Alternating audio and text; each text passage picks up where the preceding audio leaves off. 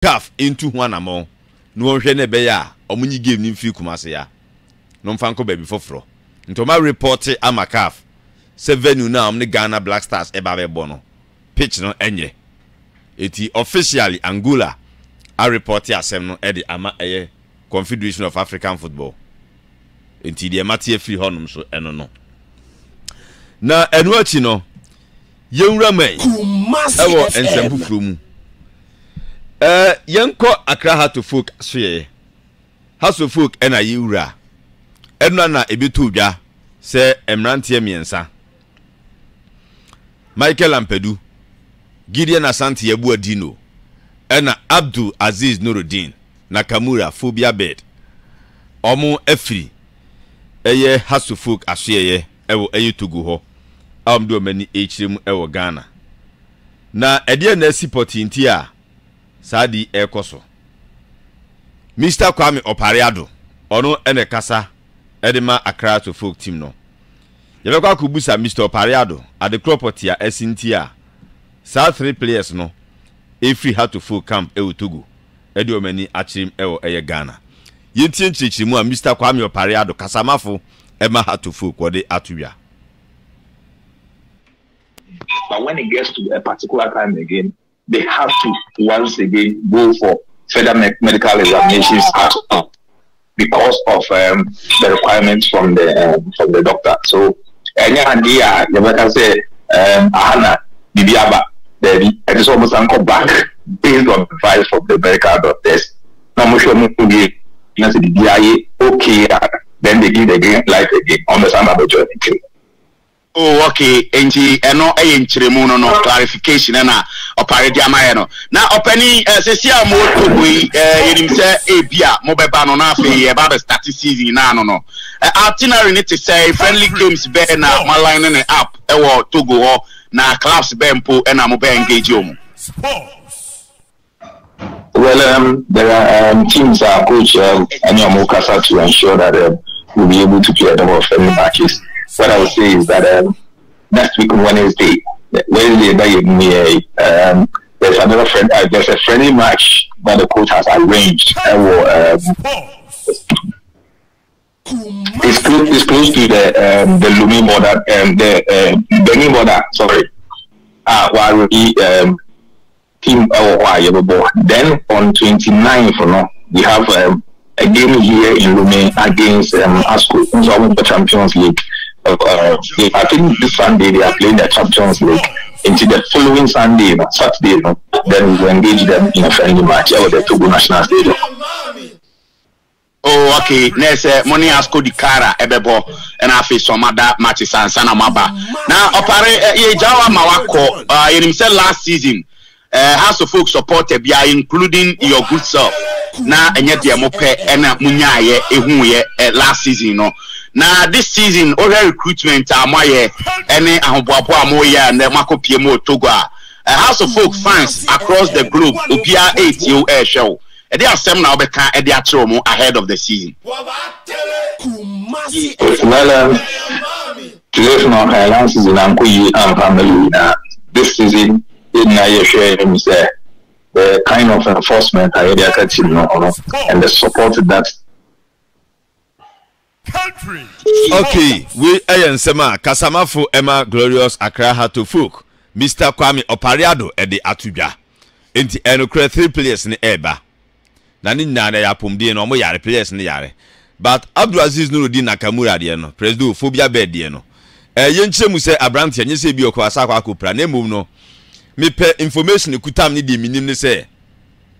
Before say team eba be kono kono ano. Ni matisa Abrante also wo pa na ibi. Abdul Aziz Nurudeen President. Yeah. No so wo pa na ibi. Okay. Before say team ba be call me na mo say information ni say the panye no so one time na ye aso. Okay. To hear no man no me ye de call ye no. Enti ba oba be wo sa pan ye no. Aha, oba be wo sa pan ye no. Okay. Enu nti ena Abrante Abdul Aziz Nurudeen ono no oba no. Good. Oba be wo sa pan ye no. Masi FM. Ena Abrante Michael Ampadu na say ni nim sa Abrante ye no. No wo yare. O resume ye kwa. O resume na no no ntimi nko ye.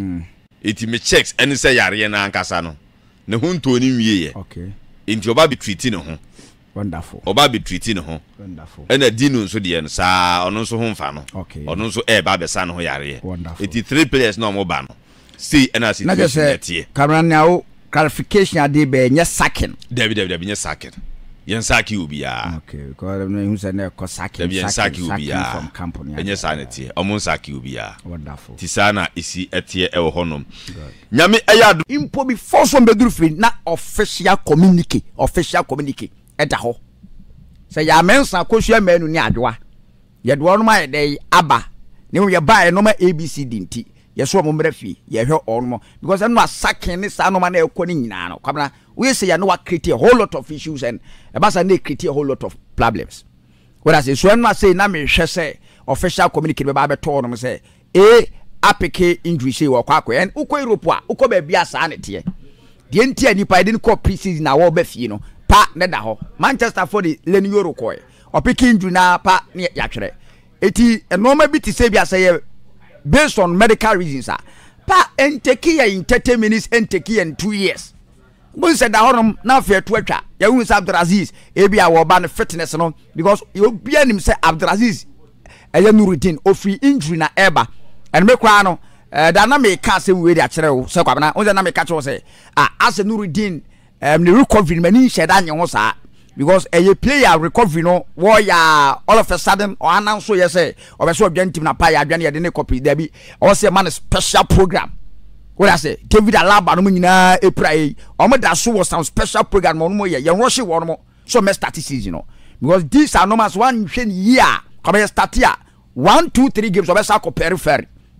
What I say, so Abdulaziz Nurudeen no na me expect so man some special program na so mo ja no ho come na me catch re o so come first way introducing the national team me parents also mo massage situation here say na be boy no betimi aye fully fit what my best 15-20 games at waso it you know me who say wo ba no straight away when the communicate ba me gi tum ba ko ba say hijack system no official communicate bi ama e bi so player no kra no we diafa no there's a whole lot of report and unfortunately e bi kwa mpokra su say ne say malaria dia mo ko ma fa team doctor anko team doctor want me hwe na fe malaria no want me nsa and these are normal ebi so kwa na de beyond malaria na ye fi say yes no and no na obi adwuma o se ntempa no o de sa communicate beto so kwabra per the report na be na say based on medical issues and player kwabna the medical issues no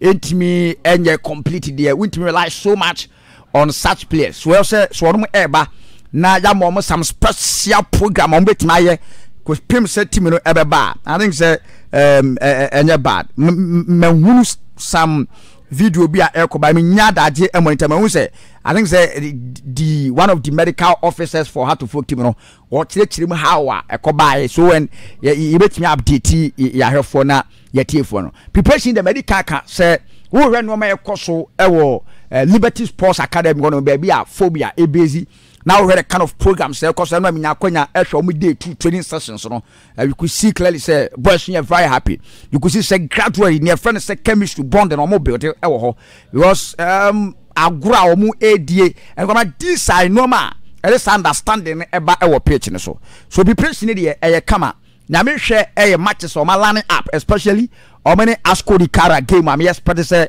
29th of August no ebetimi akwakoto fam ebema coach Ouattara Bubaka ebema no proper check and balances and then again may likely say betimi the last game of Bowia ordinary ebefie and when we nya kwanya no abroadcast to that Champions League competitor Asco the Cara kwabna I think say preparation no especially sa game no ebeboa ama boys in sweat me use my catch say on any day the ultimate nothing else. What I say, my catcher season na ye bebono has a new league na se kotoko je. House a new league na se Asante kotoko eje. One